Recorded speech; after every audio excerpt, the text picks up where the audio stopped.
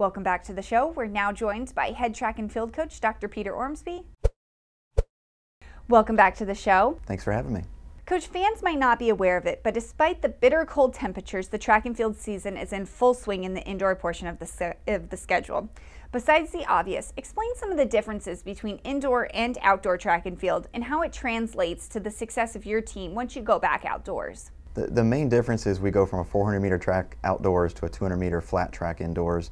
So some of the events they have to do a little bit more math and run twice as many laps indoors as outdoors, but it's a great opportunity for the kids to kind of get the butterflies out now, so as we go into outdoor where it's a more championship season, they'll be ready. Your teams have had a great deal of success so far this season in non-team scoring meets, including your last indoor meet at the UCS Invitational. Let's highlight some of the superlatives for your women first. 6 women set new personal bests in Winston-Salem, including a throw of 13.15 meters by Janelle Brown in the shot put on the way to a 4th place finish in that event. What has impressed you so far on the women's side, and what are some of the things that will translate over to the outdoor season? A lot of it is just getting marks down, being competitive again. A lot of these sprinters, jumpers, and throwers really haven't done anything since probably last outdoor. So for them to be back on the track, back in the throwing sector is really huge, and obviously the more they get to compete, the better we'll be down the road for PBCs. Your men's team grabbed 9 top 10 finishes at the same meet, including 3 by Shaquille Ray alone. Let's throw that same question out there for the men's team. What have you been impressed with so far, and who are some of the athletes that have stepped up and became leaders on your team? In essence, we're doing the same thing the girls are doing. The more times we can get them on the track, the more times we can get them in heats, whether it's prelims, finals, semis, the more we can get them going, the better. Obviously, with a big recruiting class that they brought in last year to this year, there's a lot of kids that we need to get on the track and get marks. So it's really just a learning curve for them and myself. You were able to see some of the other Peach Belt Conference teams in Winston-Salem. So how do you feel your team stacks up against those other PBC teams in attendance at the event? A few of the schools have been racing a lot more than we have because they sponsor indoor, and we're just kind of in the process of getting a couple meets in. I think we'll be okay. I know a few schools opened up down in Florida, Embry-Riddle, Nova, and Florida Tech. So it really is just scouring the results, seeing what we're doing, and obviously I think we'll be ready when it counts.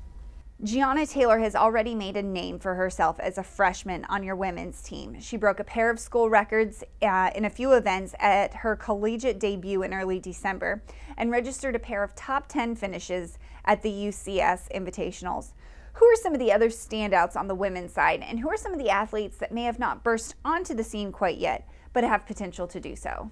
We're still learning. I know Leah has put up some good time. So there's a few out of each discipline, from middle distance to sprints and jumps. So we're still, like I said, we're still learning the groups, and once we get to outdoor, I think the breakout group will be even bigger down the road. Back to Shaquille Ray. He's been a force to reckon with on the men's team over the last few years, but missed some of the season last year because of a nagging injury. Talk about his development so far and what impresses you most about him. He's a huge team player. I know he's got a nationals on his sights for outdoors, but he's still doing everything he can to get the younger kids going, especially getting ready for conference and just outdoors in general. So he's a huge team player and just a great guy to kind of be there for the younger ones. Let's talk a little bit about the field events on the men's side now. Corey Jones placed among the top 10 in both the high jump and the long jump, while Dylan Perry placed among the top 8 in both the weight throw and the shot put at the UCS Invitational. What is the potential of those 2 athletes, and are they among the guys that you expect to score points at the PBC Championships?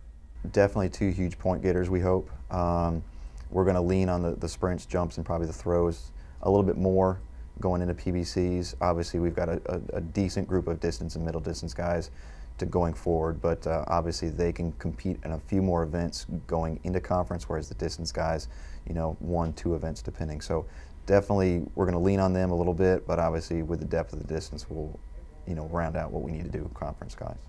Thanks, Coach, so much for being on the show with us today. Thanks for having me.